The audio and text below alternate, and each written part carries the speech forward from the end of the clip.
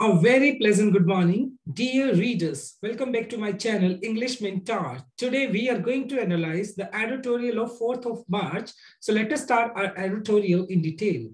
The title of this editorial is Rape and Marriage on Supreme Court Failure to Protect Rights of Women. देखिए, अभी supreme court ने अपने एक case के अंदर एक ऐसा वर्डिक्ट दिया जो कि बहुत ही ज्यादा निंदा का विषय रहा और कहीं ना कहीं उस वर्डिक्ट की वजह से, उस फैसले की वजह से जो राइट्स ऑफ वुमेन है वो प्रोटेक्ट नहीं कर पाए। मतलब कहीं ना कहीं जो वुमेन का जो राइट होता है सेफ्टी और सिक्योरिटी का, तो उसको कहीं ना कहीं नेग्लेक्ट किया गया, उसको बिल्कुल सिरे से नकार दिया गया, उसकी तरफ ध्यान नहीं दिया गया। तो एग्जैक्टली हुआ क्या, उसी पर्टिकुलर केस को हम इस आर्टिकल में स्टडी करने वाले हैं। So let us start this editorial in detail. देखिए, रिलेशनशिप मतलब कोई भी रिश्ता जो होता है बिटवीन टू इंडिविजुअल्स, दो लोगों के बीच में, इंक्लूडिंग मैरिज की भी बात की जाए, इज बिल्ट बना होता है around love, respect, trust and consent. Consent का मतलब हो गया अग्रीमेंट, सहमति। तो दो लोगों के बीच में जो रिश्ता होता है वो बना कैसे बनता है? वो प्यार से, इज्जत से, विश्वास से और एक दूसरे की सहमति से ही बनता है। With in that civilised framework. Civilised का जो मतलब हो गया डिसेंट, जिसका मतलब सभ्य। फ्रेमवर्क का मतलब हो गया स्ट्रक्चर, ढांचा। यानी हमारा ये सामाजिक जो ढांचा बना हुआ है इसके अंदर वायलेंट, वायलेंट का मतलब हो गया हिंसात्मक, एंड एक्सप्लोइटेटिव। एक्सप्लोइटेटिव का मीनिंग हो गया अनइथिकल, जिसको आप बोल सकते हैं अनैतिक। एक्ट लाइक रेप, मतलब रेप जैसा जो अनैतिक कार्य जो है हैज नो प्लेस, मतलब हमारे सभ्य समाज में उसकी कोई जगह नहीं है। सीन इन दैट कॉन्टेक्स्ट, अगर इस कॉन्टेक्स्ट में बात की जाए, इस पर्टिकुलर केस की बात की जाए, the supreme court latest query to Maharashtra government employ. तो सुप्रीम कोर्ट ने जो एक महाराष्ट्र का जो एम्प्लॉय है उसके ऊपर जो चार्जेस लगे हैं रेप के, उसको कहा क्या, weather he would marry a girl. क्या मतलब सुप्रीम कोर्ट ने बोला उस महाराष्ट्र के जो गवर्नमेंट एम्प्लॉय है उसको बोला क्या वो इस लड़के से शादी करेगा। ही वॉज अक्यूज्ड ऑफ, जिसके ऊपर यानी महाराष्ट्र का जो गवर्नमेंट एम्प्लॉय है उसके ऊपर अक्यूज्ड मतलब चार्जेस लगे हैं रेपिंग, किसको, उस गर्ल को रेप करने के लिए रिपीटेडली, मतलब बार बार। While she was a minor, कब से लगे, मतलब जब वो छोटी थी तब से, मतलब उसने जो महाराष्ट्र का गवर्नमेंट एम्प्लॉय है उसने उस लड़की के साथ रेप किया है, उसको फिजिकली असॉल्ट किया है। तो क्या वो उस लड़की से शादी करेगा? Is insensitive to the core. और इज इनसेंसिटिव का मतलब हो गया, देखो इनसेंसिटिव का मतलब होता है असंवेदनशील, टू द कॉर मतलब बॉटम से। तो मतलब ये महाराष्ट्र का ये जो एक क्वेरी है, महाराष्ट्र सॉरी जो सुप्रीम कोर्ट का इस तरीके से मतलब पूछा जाना किससे, अक्यूज से, क्या वो उस लड़की से शादी करेगा, तो ये कंप्लीटली क्या है, इनसेंसिटिव है, मतलब असंवेदनशील है ये इस तरीके से पूछा जाना। बाय ऑफरिंग मैरिज, और अक्सर क्या होता है, by offering marriage as a solution to rape victims. और कहीं ना कहीं मतलब जो रेप विक्टिम है, जिसके साथ रेप किया गया, जो रेप पीड़ित है, तो उसको किस तरीके से उसका सॉल्यूशन दिया जाता है कि उसकी शादी कर दी जाती है किसके साथ, जनरली जिसने रेप किया उसके साथ उसकी शादी कराई दी जाए। तो ये कोई प्रॉपर सॉल्यूशन नहीं है, इसका कोई ये हल नहीं है।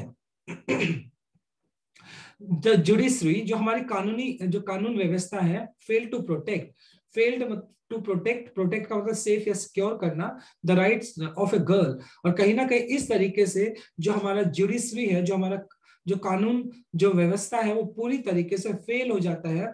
जो एक जो गर्ल होते हैं उसके जो राइट्स होते हैं उसको बचाने के लिए, उसको प्रोटेक्ट करने के लिए, instead of matting out. Matting out का जो मीनिंग होता है, देखो डिस्पेंसनिंग, डिस्पेंसनिंग का मतलब होता है प्रोवाइड करना, यानी हार्श पनिशमेंट, यानी कड़ा पनिशमेंट देने के बजाय द कोर्ट ने पूछा क्या, lawyer representing the accused to find out.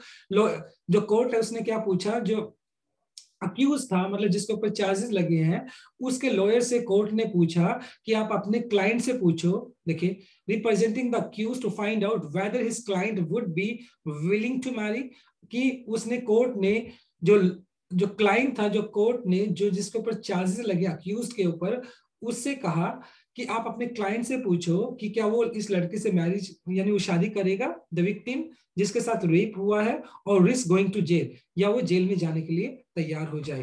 तो इस तरीके से सुप्रीम कोर्ट का इस तरीका का स्टेटमेंट देना बहुत ही ज्यादा कंडेमेबल है, मतलब निंदनीय है।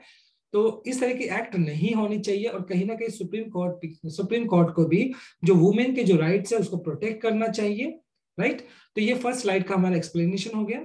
चलो इसके कुछ ग्रामर कॉन्सेप्ट की भी बात कर लेते हैं। देखिए, अब बिटवीन जो होता है वो जब दो लोगों की बात करते हैं तो वहां पे बिटवीन यूज कर लेते हैं। अब रिलेशनशिप जो है वो सिंगुलर है यहाँ पर, तो इसलिए हमने देखो इस बिल्ट यूज कर लिया। इस बिल्ट आपका प्रेजेंट पैसिव स्ट्रक्चर हो गया, बी का प्रेजेंट फॉर्म इज होता है, यहाँ पे V3 आपने यूज कर लिया। साथ के साथ अगर बात करूं हैज, तो यहाँ पर देखो हैज मेन वर्ब की तरह काम कर रहा है। वेदर अपने साथ कॉम्बिनेशन और का लेकर चलता है, जैसे वेदर, यहाँ पे देखो वेदर और ये कॉम्बिनेशन और का लेकर चलता है। वॉज अक्यूज्ड ऑफ, देखो ये पैसिव स्ट्रक्चर हो गया आपका, B plus third form, B का पास्ट फॉर्म होता है वॉज, तो यहाँ पे वॉज लगा दिया, अक्यूज लगा दिया, ऑफ आपका प्रेपोजिशन हो गया, तो इसके बाद आपने जीरन लगा दिया, V1 प्लस ING। ठीक है। इज इनसेंसिटिव, देखो ये इसका जो मेन सब्जेक्ट है वो यहाँ पर है। The supreme court latest query to Maharashtra government employ is asking, देखो यहां से इज इनसेंसिटिव, ये इसका मेन वर्ब हो गया इज। फिर बात करते हैं बाय ऑफरिंग, बाय प्रेपोजिशन हो गया, तो ऑफरिंग आपने जीरन यूज कर लिया। इंस्टेड अपने साथ ऑफ लेकर चलता है, और इंस्टेड ऑफ के बाद आप हमेशा आप जीरन यूज करते हो, तो इसलिए मैटिंग यूज कर लिया। अक्यूज्ड, देखिए अक्यूज्ड मतलब हो गया यहाँ पर आपका V3 पास्ट पार्टिसिपल जो कि एडजेक्टिव की तरह काम कर रहा है। टू फाइंड आउट आपका हो गया 2 प्लस V1, जब आप पुट करते हो तो वो हो गया इन्फिनिटिव केस आपका। और फिर इसके बाद देखिए आप टू मैरी, फिर आपका इन्फिनिटिव केस हो गया। ऑफ प्रेपोजिशन है, तो यहाँ पर सॉरी वेदर और का कॉम्बिनेशन हो गया यहाँ पर, राइट। तो ये आपका, और जो ब्लू कलर में आपको दिखाई पड़ रही है, तो ये आपके मेन क्लॉज, इनको हम इंडिपेंडेंट क्लॉज या प्रिंसिपल क्लॉज भी बोल देते हैं। जो ग्रीन कलर में आपको दिखाई पड़ रही है ये आपके डिपेंडेंट क्लॉज है, इनको सबऑर्डिनेट क्लॉज भी बोल सकते हैं, राइट। ये इसका ग्रामर कॉन्सेप्ट रहा। Let's move on to next slide. Equal rights activist, देखो इक्वल राइट मतलब जो अक्सर इक्वल राइट की बात करते हैं वो एक्टिविस्ट, जो समाज सुधारक हैं, वो लोग क्या करते हैं, अक्सर क्या करते हैं, इक्वल राइट्स दिए जाने चाहिए मैन एंड वुमेन को, दोनों को इक्वल राइट्स मिलने चाहिए। हैव ऑलवेज वर्कड हार्ड, उन्होंने हमेशा से बहुत मेहनत की है अगेंस्ट मिसोजिनी। मिसोजिनी का मतलब होता है वुमेन हेटर, मतलब एक स्त्री जाति से द्वेष रखना, ओके, हेट करना। तो कहीं ना कहीं इक्वल राइट्स जो एक्टिविस्ट हैं वो हमेशा से इस बात के ऊपर मेहनत करते आए हैं कि बहुत सारा समाज के अंदर ऐसा एक वर्ग है जो क्या करता है, औरतों से नफरत करता है। पैट्रिकल, देखो पैट्रिकल का मीनिंग हो गया कहीं ना कहीं पैटर्नल, पुरुषों को अधिक महत्व देना, क्योंकि हम एक ऐसे समाज में रहते हैं जहां पर जो मेल डोमिनेटेड सोसाइटी है, तो कहीं ना कहीं क्या है, मेल को ज्यादा प्रेफरेंस किया जाता है। तो ये इक्वल जो राइट्स एक्टिविस्ट हैं वो अक्सर मतलब किस चीज के ऊपर मतलब खिलाफ मेहनत करते आए हैं कि मिसोजिनी जो है, जो स्त्री द्वेष की बात की जाती है, या जो मेल जो कैंडिडेट होता है उसको ज्यादा इंपॉर्टेंस दी जाती है, माइंडसेट हो गया, एटीट्यूड, मतलब इस तरह का जो रवैया है, and other feelings such as blaming the victim for the rape, और साथ के साथ मतलब इसके अलावा अक्सर जो रेप विक्टिम होता है उसको क्या किया जाता है, अक्सर ब्लेम किया जाता है। तो इस तरह की जो माइंडसेट है इसके खिलाफ जो जो एक्टिविस्ट हैं, जो समाज सुधारक है, उन्होंने हमेशा आवाज उठाई है, मेहनत की है। द आर्डस का जो मीनिंग हो गया बहुत ज्यादा कठिन, जिसको आप बोल सकते हो अपहिल, कठिन, बैटल लड़ाई हो गया, for equality becomes even more difficult. और मतलब इस तरह की जो एक बैटल चल रहा है, एक युद्ध चल रहा है, क्योंकि अब देखो कि वुमेन को उसके राइट दिलाने हैं, क्योंकि हम एक मेल डोमिनेटेड सोसाइटी में रहते हैं, और जहां पर मतलब मेल को ज्यादा प्रेफरेंस दी जाती है ओवर वुमेन की बजाय, ओके। तो डेफिनेटली सी बात है, ये जो हमारा जो चैलेंज है उनको राइट दिलाने का, उनके राइट्स को प्रोटेक्ट करने का, ये और भी ज्यादा क्या बन जाता है, मोर डिफिकल्ट। यानी उनको इक्वालिटी का जो राइट दिलाना है, ये काम और भी ज्यादा डिफिकल्ट हो जाता है। When people in high offices, जब मतलब अगर ऐसे लोग जो कि बड़े बड़े ऑफिस में बैठे हैं, मेक ऑफेंसिव रिमार्क्स, ऑफेंसिव का मतलब होता है फिल्दी, अश्लील, रिमार्क्स का मतलब कमेंट करना। यहाँ पर ये जो कमेंट बात की गई है, कहीं ना कहीं सुप्रीम कोर्ट के ऊपर की गई है बात, क्योंकि सुप्रीम कोर्ट ने इस तरह का जो रिमार्क दिया कि क्या उस मतलब जो अक्यूज्ड है, अक्यूज के लॉयर से पूछा कि आप अपने क्लाइंट से पूछो कि क्या वो इस लड़की से शादी करेगा। तो कहीं ना कहीं इस तरह का जो कमेंट है बहुत ज्यादा ऑफेंसिव है। तो ये इस तरह का जो एक्शन है, इस तरह का जो काम है ना, जो वुमेन के जो राइट्स है उसको बचाता नहीं है, बल्कि वुमेन की और भी ज्यादा इंसल्ट होती है इससे, राइट। तो ये कहीं ना कहीं मतलब ये जो बैटल है कि औरतों को जो उनके इक्वालिटी का जो राइट्स दिलाना है, तो ये जो काम है और भी ज्यादा डिफिकल्ट हो जाता है। ऑन मंडे की बात की जाए, the chief justice of India Sharad A बॉब्डे told the lawyer of the rape accused, और मतलब जो चीफ जस्टिस ऑफ इंडिया है उसने क्या किया, जो रेप अक्यूज्ड है, जिसके ऊपर रेप का जो केस दायर हुआ है, उसके लॉयर से पूछा, we are not forcing you, हम आपको फोर्स नहीं कर रहे हैं। The lawyer letter told the court that his client refuse to marry the girl, और बाद में मतलब जब कोर्ट ने लॉयर से पूछा कि मतलब आप बताओ कि आपका क्लाइंट उससे शादी करना चाहता है नहीं करना चाहता है, तो लॉयर ने बाद में रिस्पॉन्स दिया कि हिज क्लाइंट, यानी जो उसका क्लाइंट है वो क्या करता है, रिफ्यूज करता है टू मैरी द गर्ल, यानी उसके क्लाइंट ने उस लड़की से शादी करने से मना कर दिया, because he was already married. क्यों? क्योंकि वो ऑलरेडी मैरिड, ऑलरेडी उसकी शादी हो चुकी है, तो इस वजह से उस लड़की से शादी नहीं कर सकते हैं। इन हिज पिटिशन, पिटिशन का मीनिंग हो गया याचिका। द अक्यूज रिकाउंटेड, अक्यूज मतलब जिसके ऊपर दोष लगाया गया, रिकाउंटेड का मतलब होता है डिटेल, यानी ब्यौरा देना। उसने यानी जो अक्यूज्ड है, जिसके ऊपर मतलब क्या लगे, जिसके ऊपर दोष लगा है, वो इस बात का ब्यौरा देते हुए कहता है कि द एलिगेशन, जो उसके ऊपर दोष लगाए गए, एलिगेशन में दोष लगाए गए हैं, that he sexually abuse the girl since she was in high school and also that he had threatened the minor.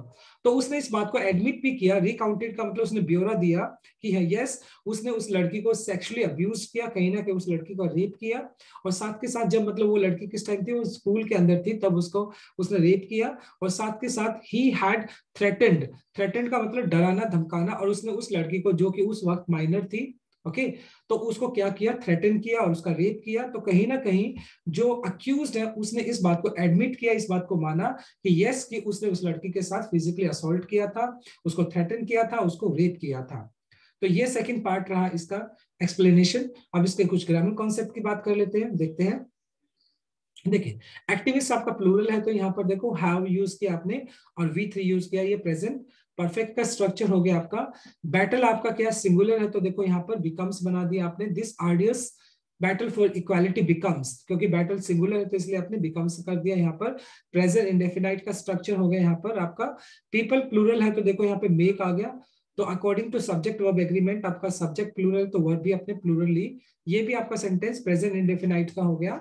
साथ के साथ we are not forcing you, ये प्रेजेंट कॉन्टिन्यूस का स्ट्रक्चर हो गया आपका। रिफ्यूज टू, देखो द क्लाइंट, रिफ्यूज तो यहाँ पे V2 हो गया, पास्ट इंडेफिनाइट हो गया।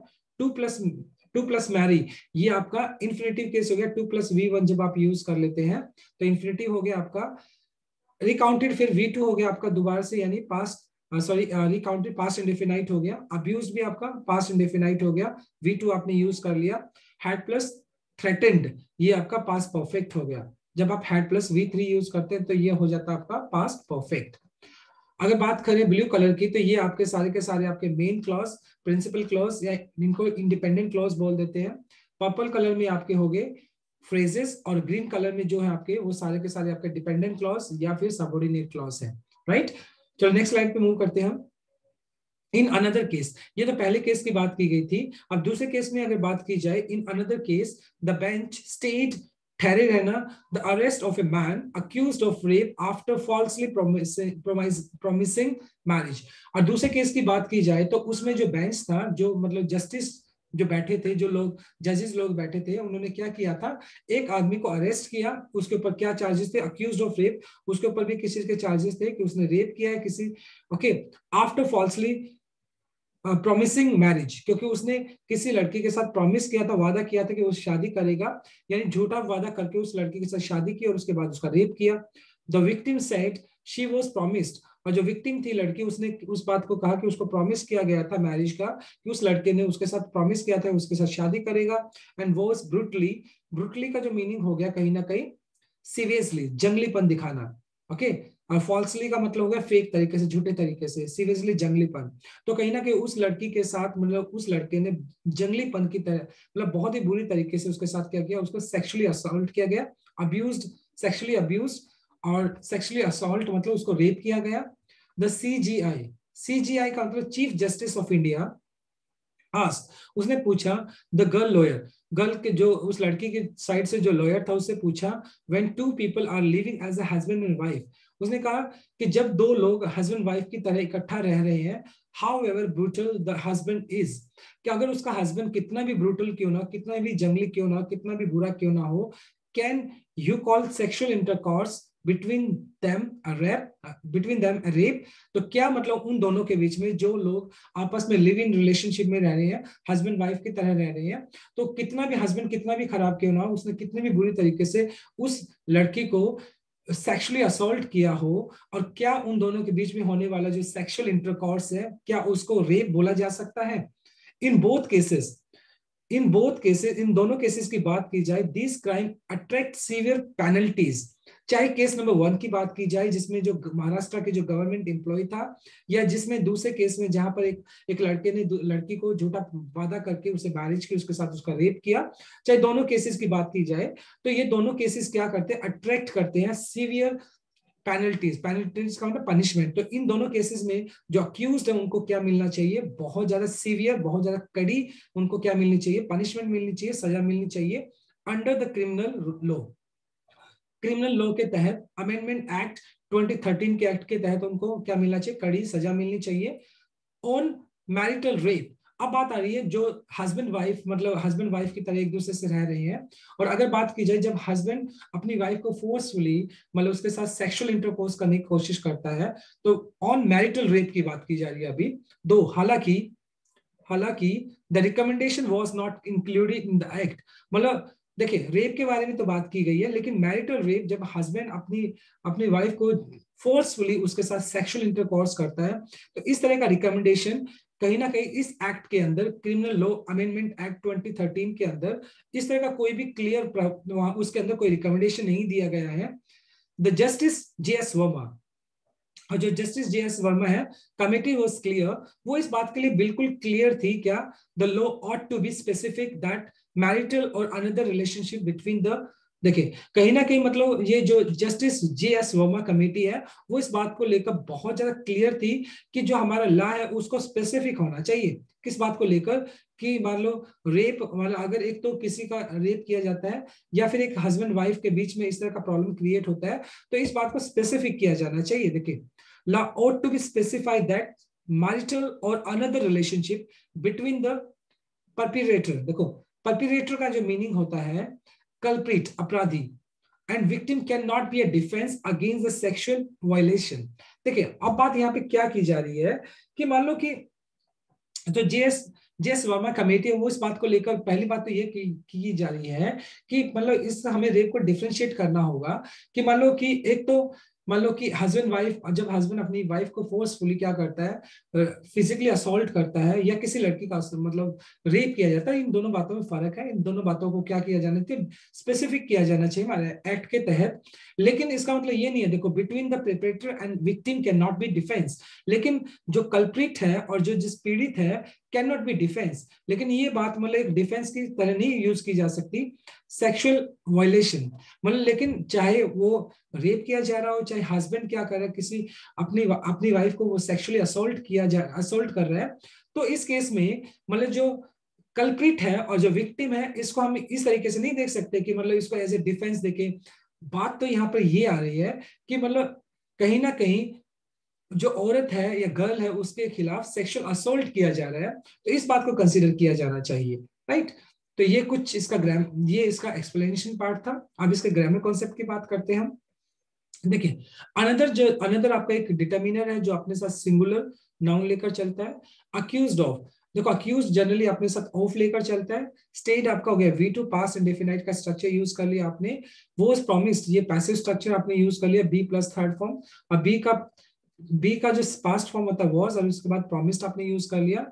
देखो वॉज अब्यूज्ड, वॉज यहाँ पर एंड अब्यूज्ड, ये फिर पैसिव स्ट्रक्चर आपने यूज कर लिया।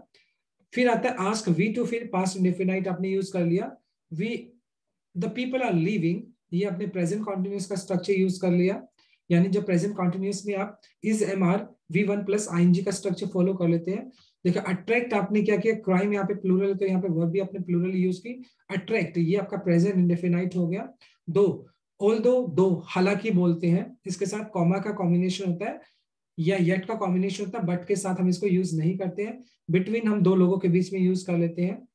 जो पर्पल कलर में आपको दिखाई पड़ रहे हैं ये आपके फ्रेजेस है। जो ब्लू कलर में आपको दिखाई पड़ रहे हैं ये मेन क्लॉज, इंडिपेंडेंट क्लॉज, या हम इसको प्रिंसिपल क्लॉज बोल देते हैं। ग्रीन कलर में आपको डिपेंडेंट या सबऑर्डिनेट क्लॉज दिखाई पड़ रहे हैं।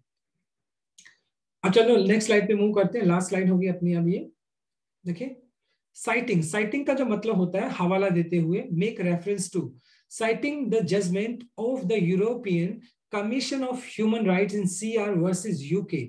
मतलब यहाँ पर क्या किया जा रहा है कि मतलब साइटिंग द जजमेंट, जजमेंट मतलब वर्डिक्ट, न्याय में European commission of human rights, human rights, European commission of human rights ने क्या किया था, सीआर वर्सेस यूके एक केस था, उस केस का हवाला देते हुए इट इंडोज्ड, इंडोर्स्ड का मतलब होता है सपोर्टेड, क्या होता है सपोर्टेड, समर्थन किया, the conclusion that rapist remains a rapist regardless of his relation with the victim, कि जो रेपिस्ट होता है वो हमेशा रेपिस्ट ही रहेगा, रिगार्डलेस, रिगार्डलेस भले ही, रिगार्डलेस नो मैटर, भले ही of his relation with the victim, victim के साथ उसका रिलेशन कुछ भी क्यों ना हो, चाहे वो उसका हस्बैंड ही क्यों ना हो, जो रेपिस्ट है वो हमेशा रेपिस्ट ही रहेगा, उसके साथ किसी भी तरह की मतलब कोई दया नहीं दिखानी चाहिए। इन Shimbhu and ANR versus state of Haryana 2013, ये केस का नाम है। The supreme court said the offer of A rapist to marry the victim can not be used to reduce the sentence prescribe by the law. देखिए कहीं ना कहीं जो Shimbhu versus जो ANR versus state of Haryana का जो एक मतलब केस था, उसके अंदर सुप्रीम कोर्ट ने क्या किया था, रेपिस्ट को क्या बोला था कि वो उस लड़की से शादी करे। देखो offer of rapist Mary the victim, कि वो उस पीढ़ी से शादी करे, ये जो बात है ना, कैन नॉट बी यूज्ड, इस तरह का वर्डिक्ट दिया जाना किसी भी तरीके से, can not be used to reduce, कम करना, the sentence prescribe by the law, मतलब इस तरीके से मतलब जो पनिशमेंट दिया जाना चाहिए रेपिस्ट को वो कम नहीं करता है। कि मतलब अगर आप मान लो अगर किसी ने किसी लड़की के साथ रेप किया है तो उस जो विक्टिम है उसको दूसरे विक्टिम है यानी जो जो अक्यूज्ड है वो विक्टिम के साथ शादी करे, तो इस तरीके से हम ये नहीं बोल सकते हैं कि उसने जो क्राइम किया है, जो उसने पनिशमेंट उसको दिया जाना चाहिए और जो उसने इतना घटिया काम किया है उसको कम किया जा सके, इससे ये काम कम नहीं होता है।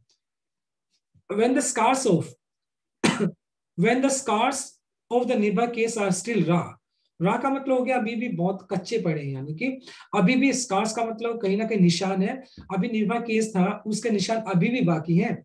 A series of gang rape, देखो a series of rape and murders, और फिलहाल लड़कियों के साथ मतलब क्या किया, बहुत ज्यादा रेप किए जाते हैं, उनका मर्डर किया जाता है।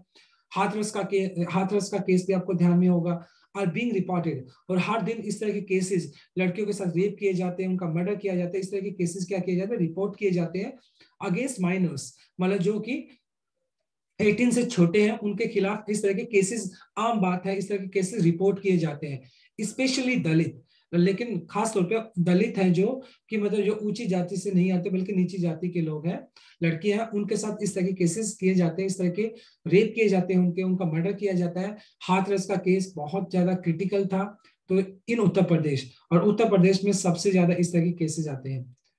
द जुडिशरी, मतलब जो हमारा कानून व्यवस्था है, शॉकिंग रिमार्क्स, और उस तरह का मतलब उसने कमेंट देना, मतलब किस तरह का कमेंट देना कि मतलब जो रेपिस्ट है वो उस लड़की से शादी कर ले, तो एक बहुत ही मतलब क्या एक शॉकिंग रिमार्क है, एक बहुत ही घटिया सा एक क्या रिमार्क, मतलब एक स्टेटमेंट है। इको गूंजना, डीप सेट प्रीडस, प्रीडस का मतलब हो गया बायस, पक्षपात, प्रीडस अगेंस्ट द जेंडर इक्वालिटी, और कहीं ना कहीं जो हमारा जो जुडिशरी जो है मतलब कानून व्यवस्था है उसका इस तरह का स्टेटमेंट आना, कहीं ना कहीं ये क्या चीज को दिखाता है, बायस को दिखाता है। बायस का मतलब पक्षपात को दिखाता है कि किस तरीके से हमारे यहाँ पर जेंडर इक्वालिटी नहीं फॉलो की जाती, कहीं ना कहीं जेंडर को लेकर उनके बीच में पक्षपात किया जाता है।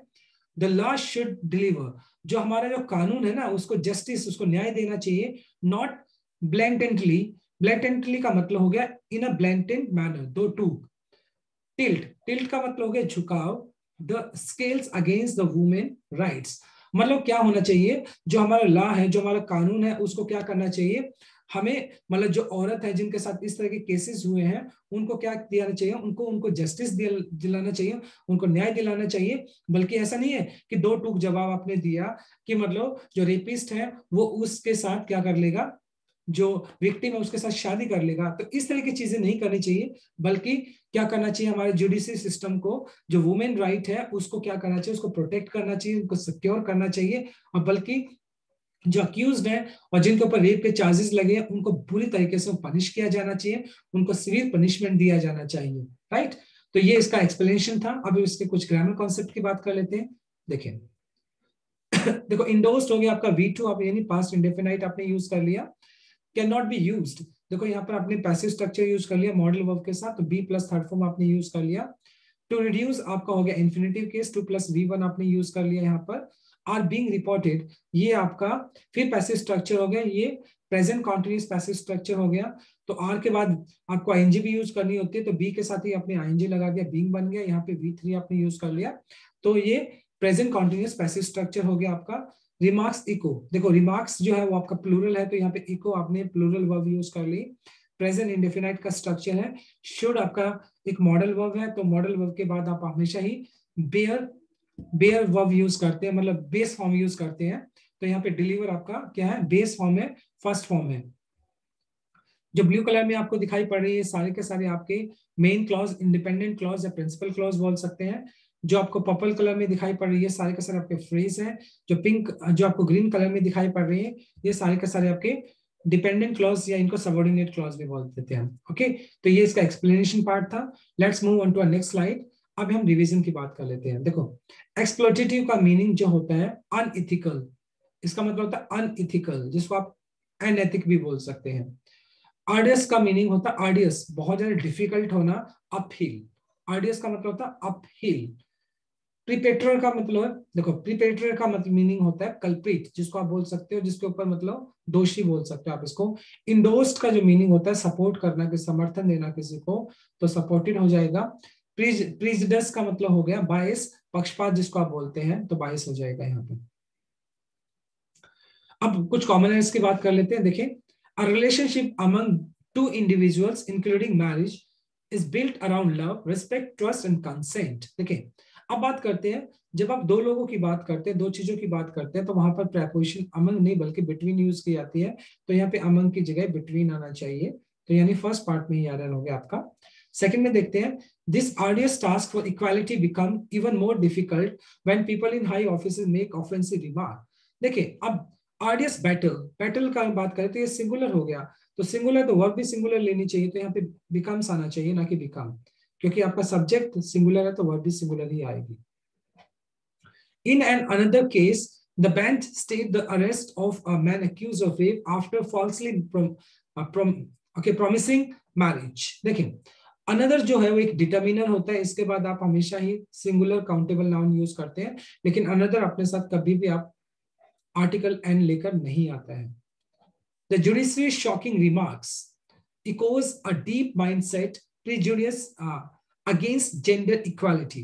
देखो, रिमार्क्स है ये आपका प्लूरल काउंटेबल नाउन हो गया, और तो वर्ब भी आपका प्लूरल होना चाहिए, तो इकोज नहीं आएगा बल्कि इको होगा यहाँ पर, राइट, ईएस हट जाएगा आपका। नेक्स्ट स्लाइड पे मूव करते हैं। अब आगे आपकी लास्ट स्लाइड होगी दी। देखिए, इडियम्स की बात करते हैं सबसे पहले हम। With open arms, with openers, जब आप किसी को स्वागत करते हो ना, किसी का वेलकम करते हो खुले हाथों से, पूरे मन से, दिल से, वेलकम समबडी हैप्पीली, मतलब जब आप किसी का दिल से स्वागत करते हो तब आप बोलते हैं विद ओपन आर्म्स। देखो, the brides father welcome the procession with open arms, जो मतलब लड़की का जो फादर था उसने क्या किया, प्रोसेशन का मतलब बारात, जो बारात के लोग थे उनको क्या किया, खुले हाथों से, बड़े दिल से उनका वेलकम किया, with open arms. No of no avail, of no avail का मतलब होता है नो यूज, मतलब कोई फायदा नहीं है। ओके, मतलब इस बात का ऑफ नो यूज या ऑफ नो प्रॉफिट।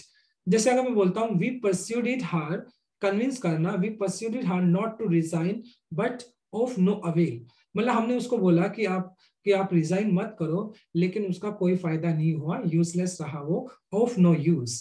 तो ऑफ नो अवेल का मतलब होता है ऑफ नो यूज।